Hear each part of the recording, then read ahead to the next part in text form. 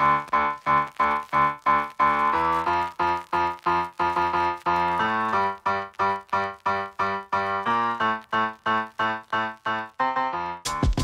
Complex Hustle, I'm Kylie Marr.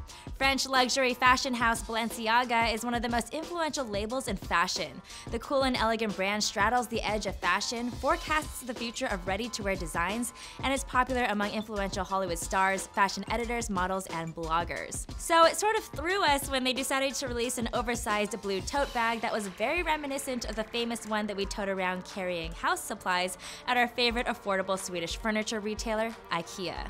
No, this is not a joke. The Arena Extra Large Shopper looks nearly identical to the 99-cent Fracta disposable shopping bag. However, of course, the designer tote is nowhere near 99 cents. In true Balenciaga fashion, the bag costs $2,145.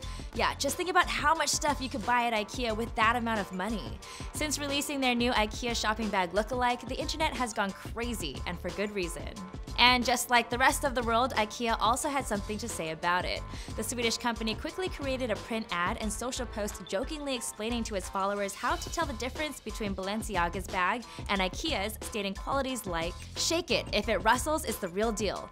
Throw it in the dirt, a true Fracta is simply rinsed off with a garden hose when dirty. Price tag, only 99 cents. But my question is anyone going to just start casually using the 99-cent Ikea shopper bag with their daily outfit now? Because that would be pretty hilarious. What do you guys think about the new Balenciaga bag? Share your thoughts with us below, and for more stories like this, subscribe to our channel on YouTube. For Complex Hustle, I'm Kylie Marr.